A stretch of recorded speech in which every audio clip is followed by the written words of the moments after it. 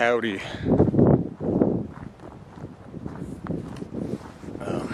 Back up at the parent load. Can't talk right now. Look at this old tractor. Still got the slurry all over it. Crazy, huh? So I'm back up at the parent-in-law's property. I think I'm in focus. I got to use a manual focus right now because the focus on this camera is really loud and it just never stops. So going in, going out, going in, going out. So different lens today. I want to do some, I don't know, a little photography, I guess. Try it out on video. It's really heavy though, so not sure how long I'm going to be holding this thing up. Just going back down. It's a cold winter, blustery, windy day in the mountains. And yeah, I'm just going up to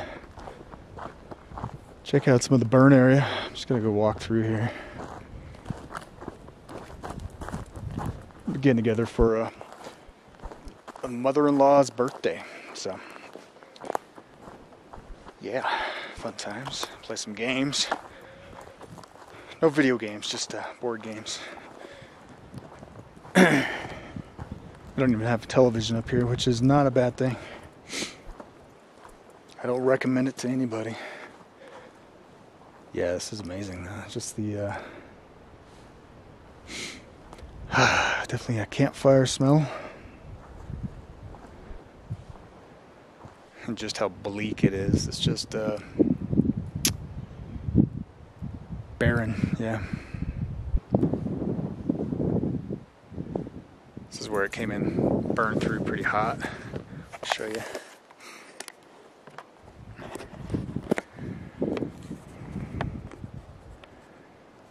Yep. This used to be a really pretty area. Now it's pretty parched.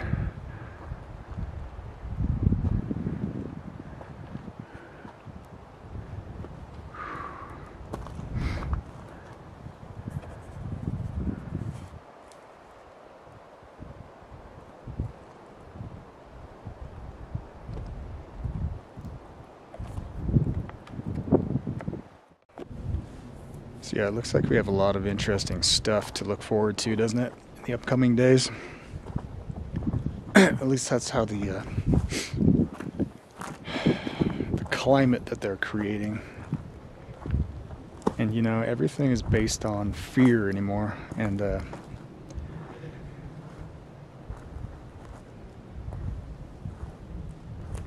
know, like I said recently on a post,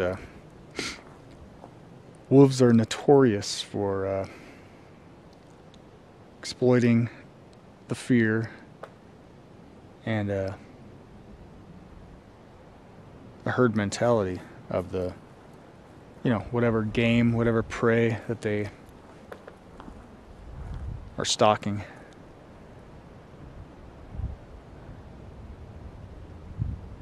Hearing something up there. Well, sounds like elk battling it out. So yeah, they want to herd people into groups. You know, they want to group everybody together.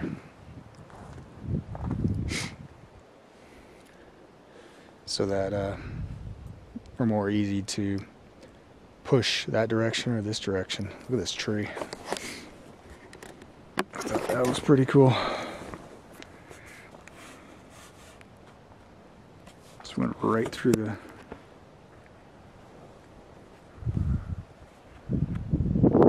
trunk of this one.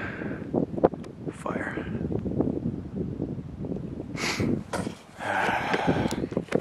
So yeah, don't be a sheeple, like they say, right? The enemy of this global collectivist push right now is individualism, and that's, you know, nothing much has changed in the last several hundred years, because it was the same battle that was fought during the Reformation when Martin Luther and others made a stand on "Thus saith the Scripture." and it was up to their own private, personal walk with God and their own interpretation of Scripture, hopefully guided by the Holy Spirit, which I think some of those men were, definitely. And that's what it came down to, and that's where the battle really began, was because tyranny, like the church was back then in the Middle Ages, Dark Ages, you can't have people, thinking for themselves and acting on their own initiatives, because that threatens their total stranglehold on power. And their, government's always a fearful master. And information is power, and they realize that. They realize that you have to reel in that information, which is what they're doing right now in these social media platforms. In this new, what I'm calling digital dark age. Because that's basically what it is. The more you think about it, and the more you understand what the mindset was in the Dark Ages,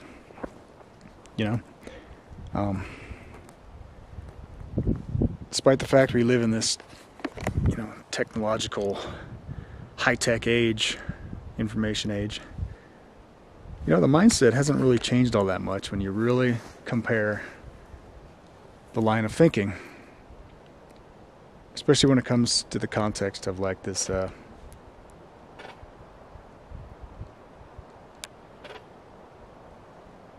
wow. It's a tree making that sound, I think. Tree's leaning up against another and it's rubbing. That's where that sound is coming from. So yeah, the Dark Age mindset hasn't really changed all that much. And they're trying to revive it more so now than ever, as they, herd the world into this global one world order. Because you have to have everybody on the same page, and you got to bully and persecute basically anybody that doesn't play ball, that doesn't go along with your vision for utopia. I mean, they always paint it in such glowing terms, don't they? Yeah, right. Human nature hasn't changed at all. That's one thing we can always count on. Men in power will always abuse their power and abuse others in the process, and the rights of others. Check out this burn area. This is that tree I was telling you about. It's kind of leaning on the other one. And it's like rubbing up there. Hear that?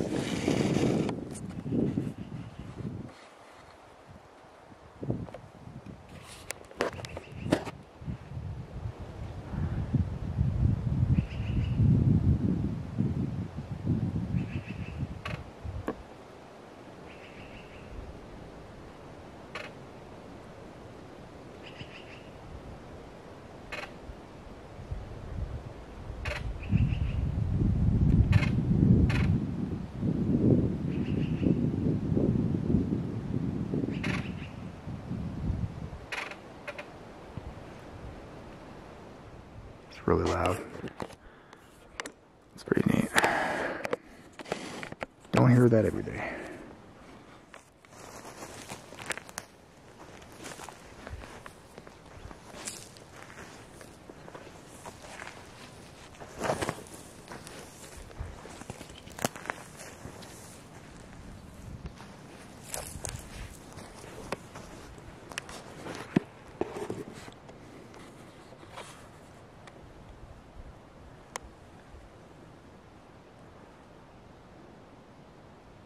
Once again, it does have a unique beauty. It's obviously not as beautiful as how it looks when it's still alive, but this aspen just snapped. Didn't have a chance. Didn't have a chance, that one.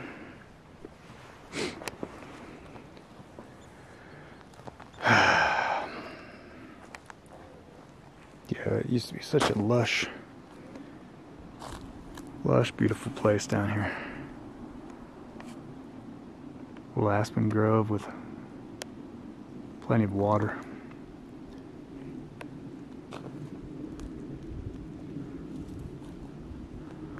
All types of natural herbs, wild herbs growing. The burn marks on this tree. This is kind of cool. As an artist, this is the kind of stuff that I get excited about. Nature's little patterns. See if I can get close.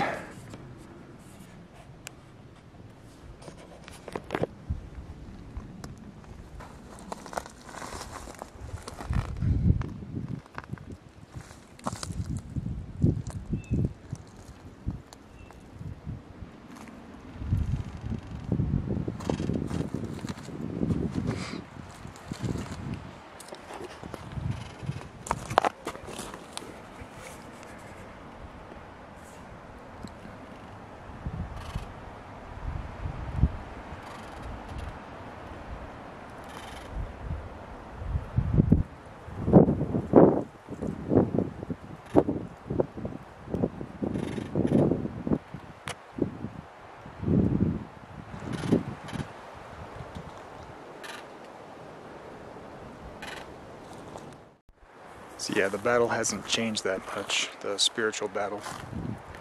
The characters on stage have changed over time. You know, the actors, the actresses.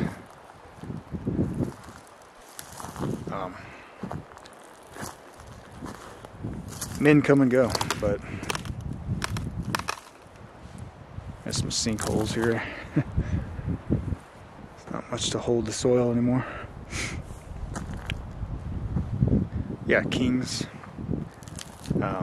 people who assume to have absolute dominion on this earth, they come and go. And ultimately they don't, you know. It's all an illusion. Their kingly power, their earthly power, is nothing more than an illusion.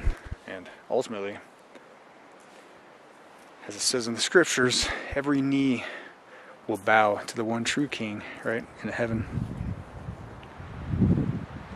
Literally, because all men die. We're all mortals. Some like to delude themselves to think they're not, but you know, like the saying goes, the bigger they are, the harder they fall. And the more you have at stake in this world, I guess the harder it is to give it all up, which we all one day will. Check out this view.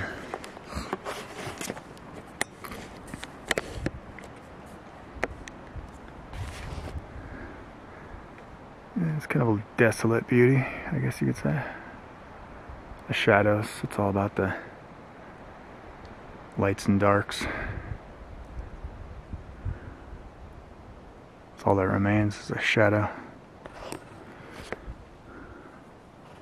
The once lush forest. Forest that once was. Of course, there's more of this cool stuff, the patterns, textures. The choice is pretty clear, and it's a choice that only we can make as individuals. And that's why these collectivist control freaks, tyrants who masquerade as godly men,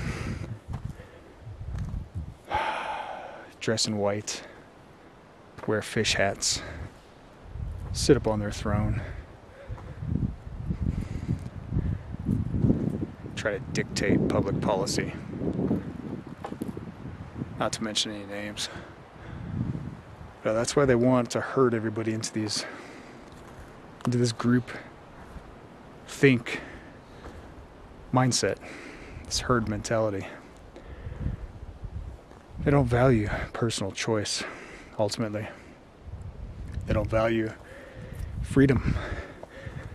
They don't value individuality, because that is a threat to everything they stand for. It's a threat to their power monopoly, essentially.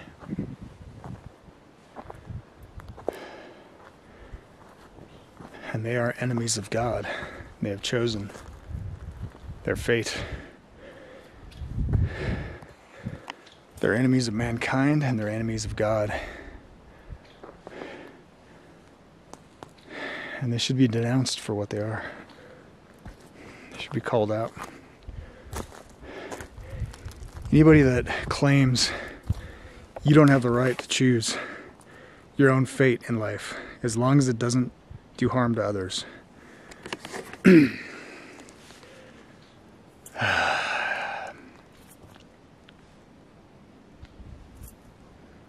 kind of thinking should never be tolerated. Not in this country,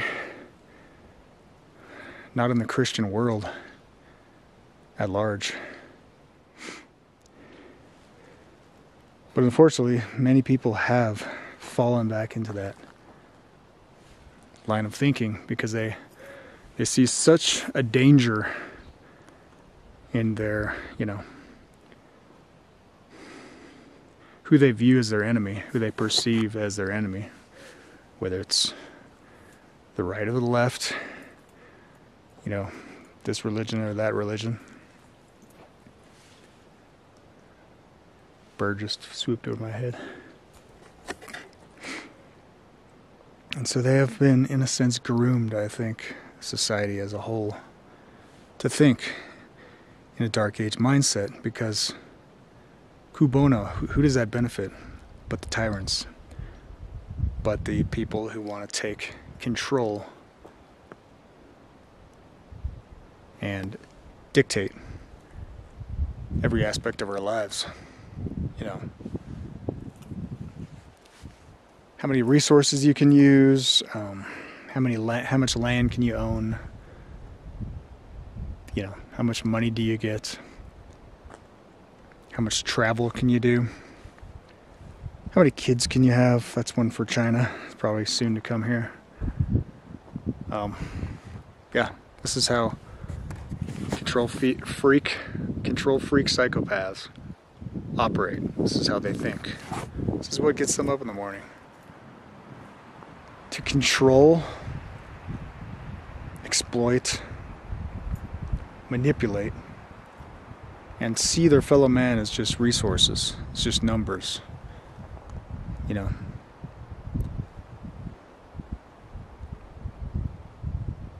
Pawns in their little game.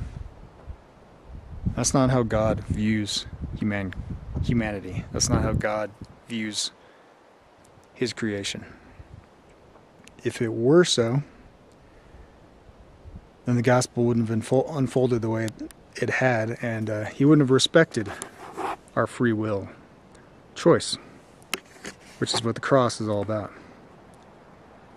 These ideas that, the reformers latched onto as soon as their Bibles became released in the common tongue, they could actually understand the words of Scripture again.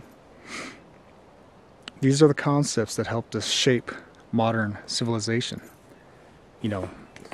Western democracy, they call it.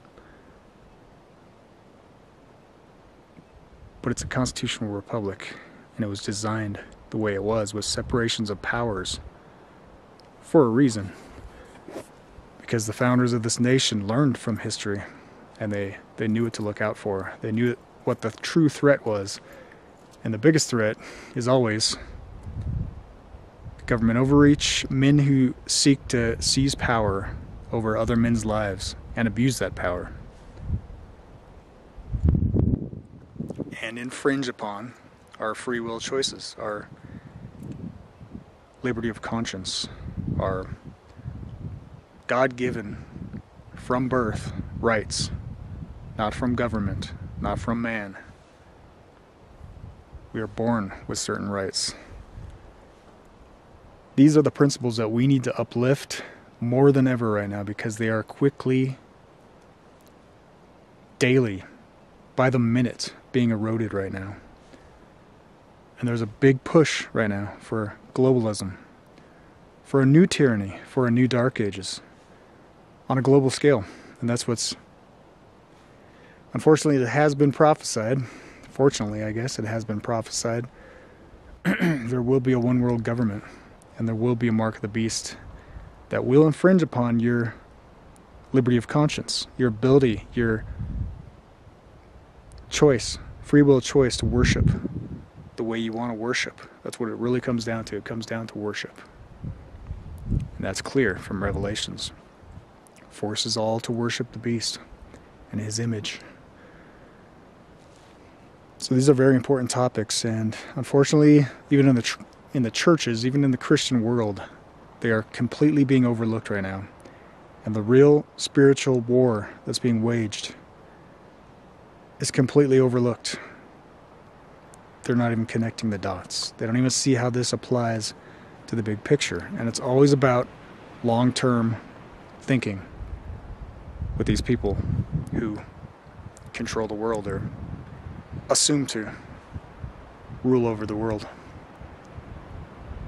There's a mastermind behind all this.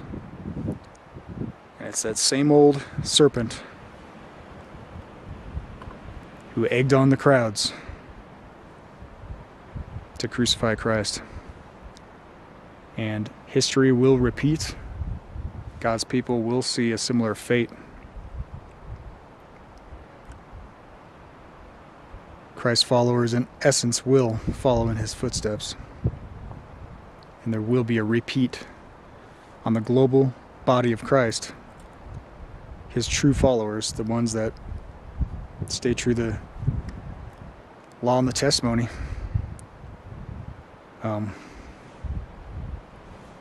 Yeah, unfortunately, there are dark days ahead. And for Christians that just want to think on the positive, and pass on positive Bible verses and never look at the bad, never look at the prophecies in Scripture, never look at what's ahead. I think a lot of those people will be in for a surprise. We have a reality check right now. And the wheat and the tares are being separated like never before. And pretty soon there will be only two sides. I mean, now there's a lot of polarity between the parties and these different issues, like the to vax or not to vax, or mask or not to mask, or red or blue, this or that. But ultimately it will come down to who will you serve? Man and this global tyrannical system that seeks to infringe upon your free will choice to worship as you see fit, who you see fit to worship. It'll be between that system or the one true God, who says, keep my Sabbath, do unto others, don't have graven images, don't steal, honor and respect your parents.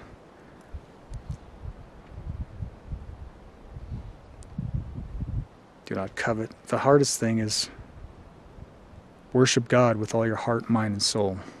And if you do that, if you start with that first principle, all the rest should follow. And He will guide you into all truth. His Holy Spirit will guide us into all truth. Not just the surface level, like I call it, cookie cutter Christianity, the cliche, soundbite version of worship. He'll guide you into full truth on all these issues and how they pertain to eternal life. So God bless everybody. Thanks for watching. I gotta get back. I'm freezing. It's cold out here. But yeah, this is why I love just walking alone through nature. Sometimes so many thoughts come to you.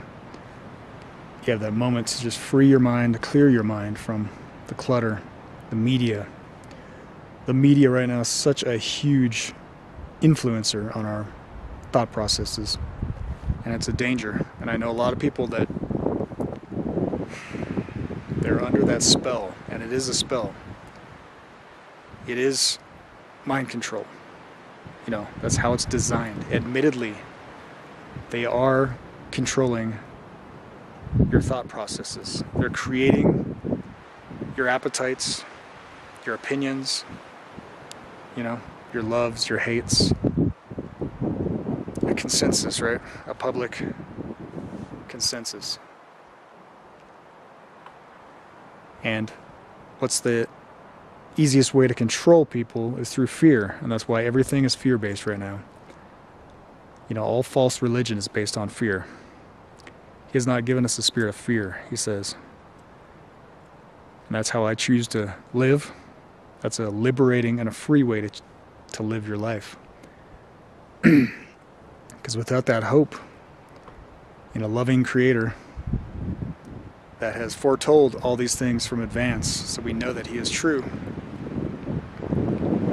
and has given us the promise that he will recreate us no matter what happens to our bodies in this life. He has the power to recreate us and recreate this entire world, you know. Other than that, there's just a fearful looking forward to the judgment. I mean, that's what it says in the scripture. And that's a fearful thought.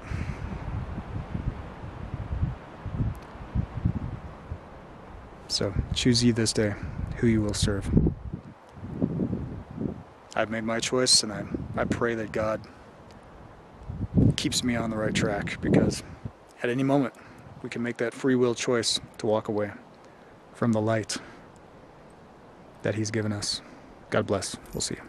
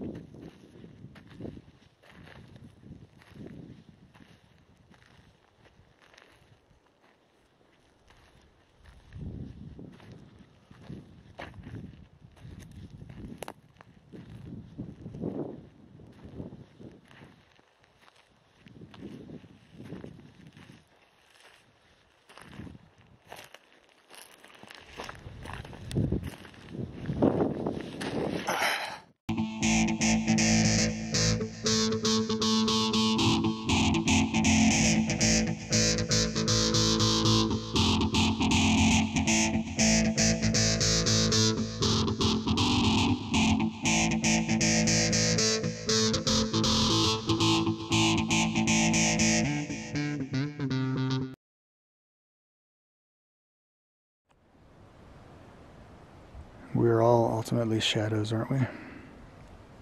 Our lives.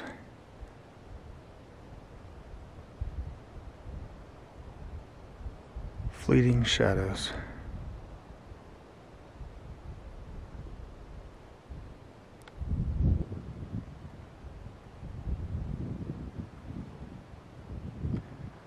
We perform on the world stage for just a moment.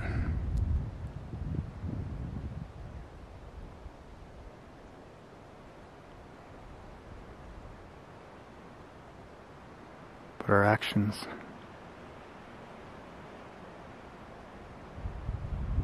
the good that we do in this life, can echo for eternity, can't?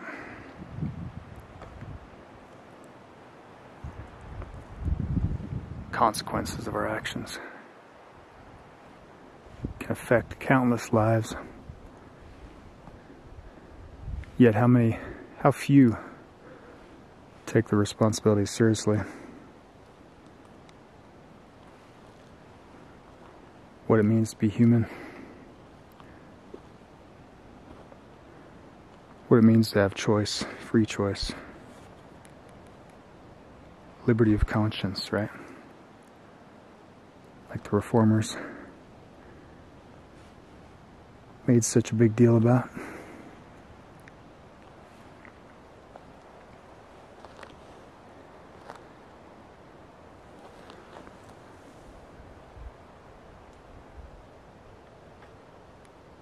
without freedom of conscience, freedom of choice, free will, we would be just like robots, programmed. You know, our lives just an act.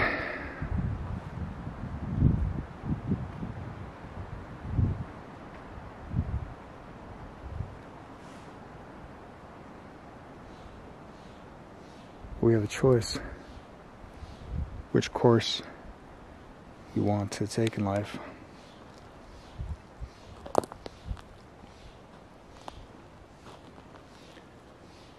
Who do we want to serve, right?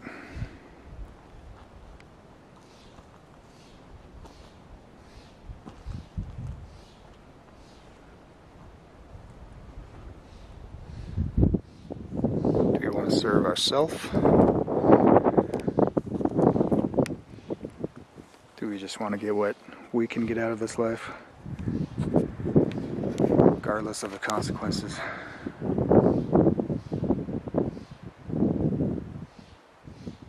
How those choices might impact others. Not only in this life, but potentially, if you believe in such things, life after this life.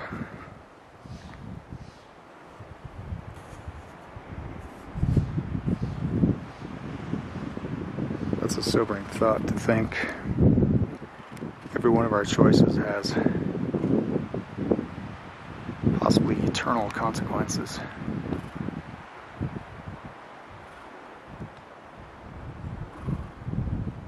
Makes us think a little more cautiously, you know, like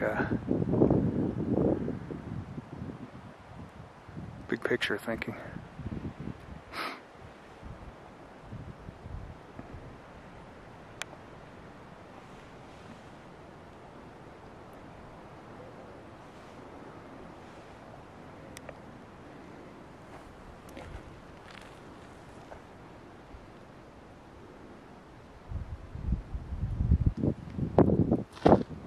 Ultimately, we return to the earth from whence we came, right?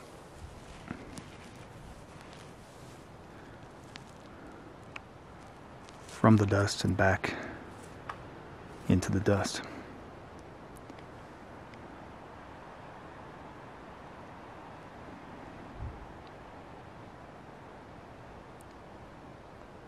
Our lives are like shadows. Brief, fleeting, only lit for a short while.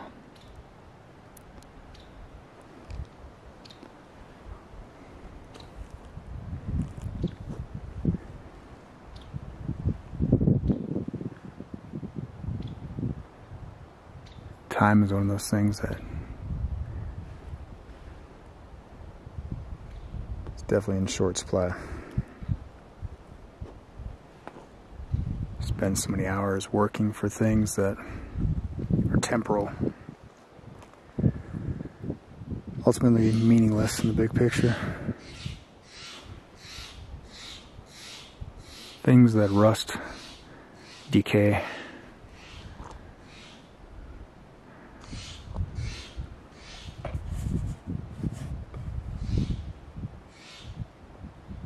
And time is something we can never purchase. Not through earthly means, anyway. Not through fiat currency. Not through any currency of this world. You cannot buy your salvation.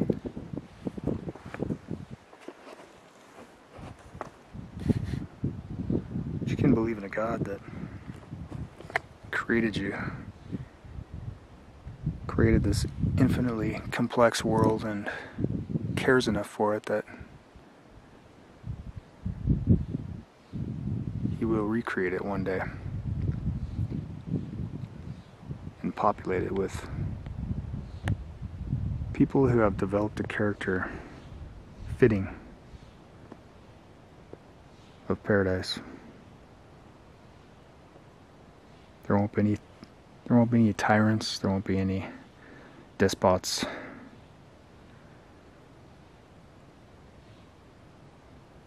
There won't be the kind of people that exploit others for their own personal gain.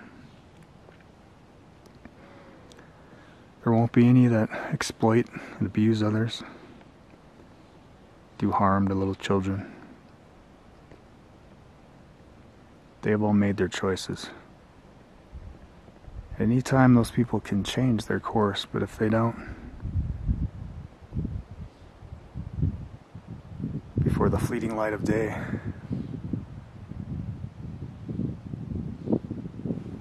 and their lives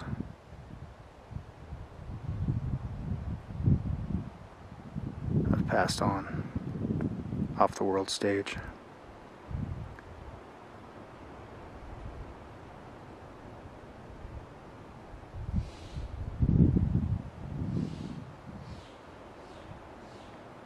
There will be no changing course. Their fate will have been sealed. They have turned their backs on the God of the universe and chose obliteration, death, destruction, ultimately blotted out of existence. That's a fearful fate in my mind.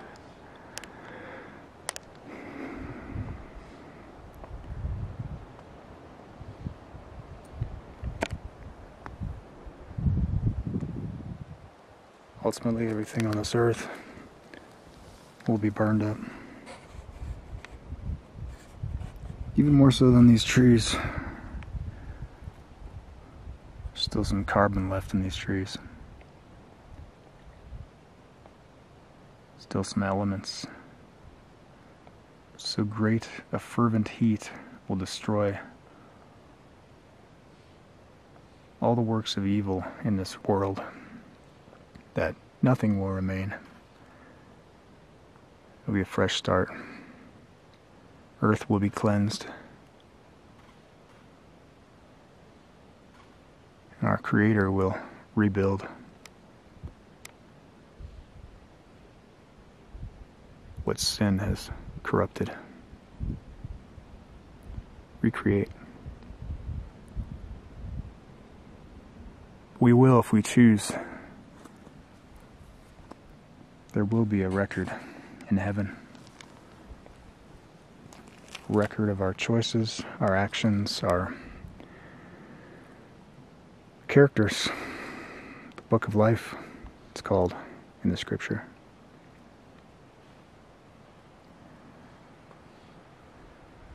That's the one thing that we can take with us. It's who we are. Who we've daily made the choice to become.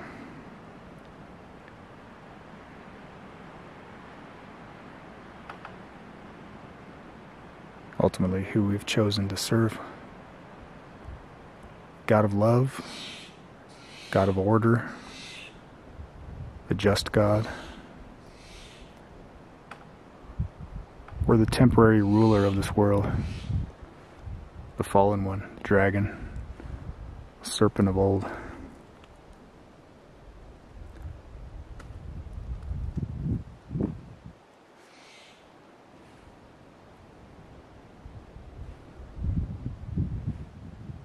Who only wants to distort, damage, destroy God's original design of perfection. He wants to take as many with him as he can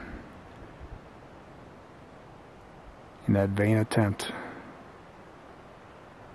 to make a stand, to wage war with the God of the universe.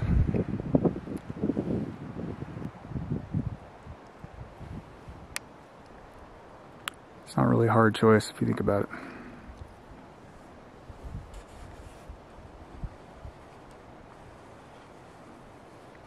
You see past the lies and the deception. Choice is clear. Who will you serve this day? Choose ye this day. Why will you die, O Israel? He wants to give us life.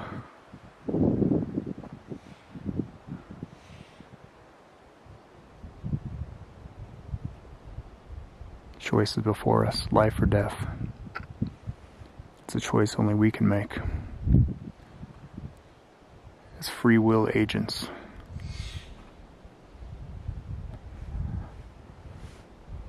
Who will we serve? Through our actions, the way we treat others, the way we spend our time.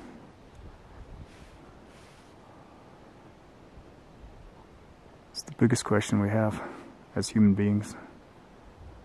It's a question I think we should answer before the lights go out.